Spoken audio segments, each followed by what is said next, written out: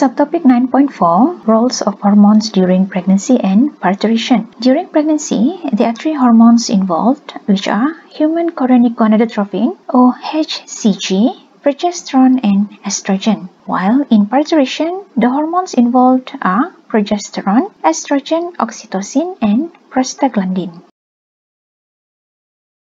During pregnancy or gestation, the endometrium wall should be thick to support the development of embryo and fetus. So hormones that involve to maintain the thickness of endometrium are HCG, estrogens, and progesterone. During the first trimester, the trophoblast cells of blastocyst will secrete HCG, which then stimulate the corpus luteum in the ovary to secrete estrogens and progesterone. Estrogens and progesterone will maintain the thickness of endometrium. So why only during first trimester HCG stimulate corpus luteum? It is because at this period, the placenta is not fully developed. At the end of first trimester, the trophoblast cells will completely develop into placenta. Hence, once the placenta is fully developed, placenta will take over the role to secrete estrogens and progesterone. During early pregnancy, which is the first trimester, the HCG can be detected by using pregnancy test kit. And also, the HCG is the hormone that responsible causing mothers to feel morning sickness. That's why a pregnant woman only experience morning sickness at the early of pregnancy, but will stop at the entrance of second trimester. So let's read the process that occurs during gestation. Before placenta fully developed, which is at the first trimester of pregnancy, trophoblast cells secrete human chorionic gonadotropin, HCG. HCG can be detected by pregnancy kit and causing morning sickness. HCG stimulates corpus luteum to secrete progesterone and estrogen. Level of progesterone and estrogen are high to maintain thickness of endometrium wall. After placenta fully developed, which is at second and third trimester of pregnancy, the trophoblast cells completely developed into placenta, so no more secretion of HCG causing the corpus luteum in the ovary degenerate. Level of progesterone and estrogens are maintained high by placenta at this period. Let's recap about hormones involved in pregnancy. The first hormone is human chorionic gonadotropin or HCG, which is secreted by trophoblast cells. The role of HCG is to stimulate corpus luteum to secrete progesterone and estrogen before placenta fully developed. The second hormone is progesterone, which is secreted by corpus luteum at the first trimester and placenta at the second and third trimester. The roles of progesterones are to maintain the endometrium thickness, to inhibit uterine contraction at high level, and also to stimulate the breast growth and mammary gland development, where this will be facilitated by estrogen hormone. The third hormone is estrogen, which is secreted by corpus luteum at the first trimester and by placenta at the second and third trimester. The roles of estrogens are to support enlargement of uterus, to maintain the endometrium thickness, to support fetus organ development, and also with progesterone, it will stimulate the breast growth and mammary gland development.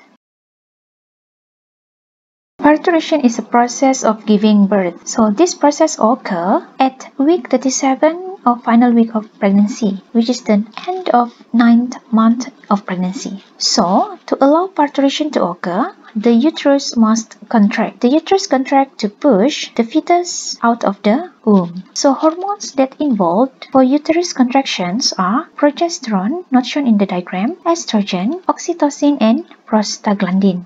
So once the baby is mature or the pregnancy reach final week, placenta will produce high level of estrogen, where high level of estrogen causing the progesterone level to drop. Progesterone level must drop to allow contraction of uterus. As we learned before, in pregnancy, the progesterone level should be high to inhibit uterus contraction. But during parturition, the progesterone level should be lowered to allow parturition to occur or to allow uterus contraction to occur. So, high level of estrogen will induce the formation of oxytocin receptors on uterus. Oxytocin receptor is the binding site of oxytocin hormone. At this period, the fetus will engage at the correct position where the head will be facing downward and pressing the mother's cervix. Pressing of the fetus head to the mother's cervix will stimulate the fetus and mother's posterior pituitary gland to secrete oxytocin. Oxytocin will be transported to the uterus and then it will bind to the oxytocin receptors. The binding of oxytocin to the oxytocin receptor on the uterus will stimulate uterus to contract. Contraction of uterus will stimulate the placenta to secrete prostaglandins. Prostaglandins will stimulate more contraction of uterus. More contraction of uterus will give positive feedback to the fetus and mother's posterior pituitary gland to secrete more oxytocin, and at the same time,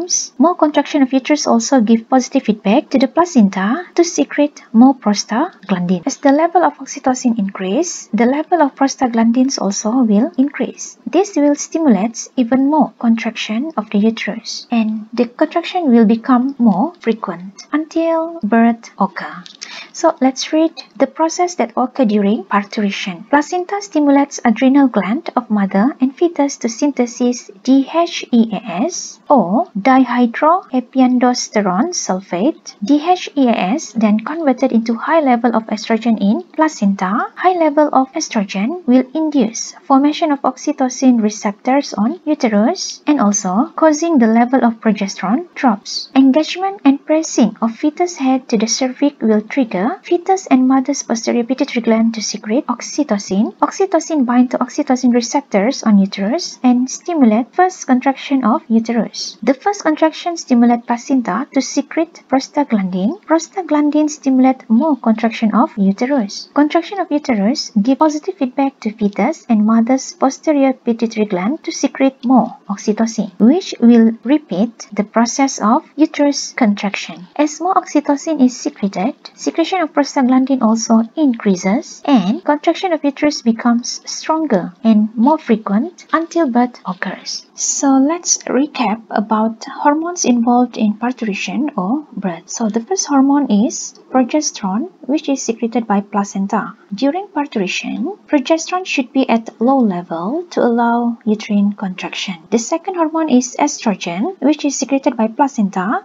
The roles of estrogen is to stimulate the formation of oxytocin receptor on uterus. The third hormone is oxytocin, which is secreted by fetus and mother's posterior pituitary gland. The roles of oxytocin is to stimulate the uterine contraction and also to stimulate placenta to secrete prostaglandin. The last hormone is prostaglandin, which is secreted by placenta, and the roles of prostaglandin are to stimulate uterine contraction and also to give positive feedback to fetus and mother's posterior pituitary gland to secrete more oxytocin.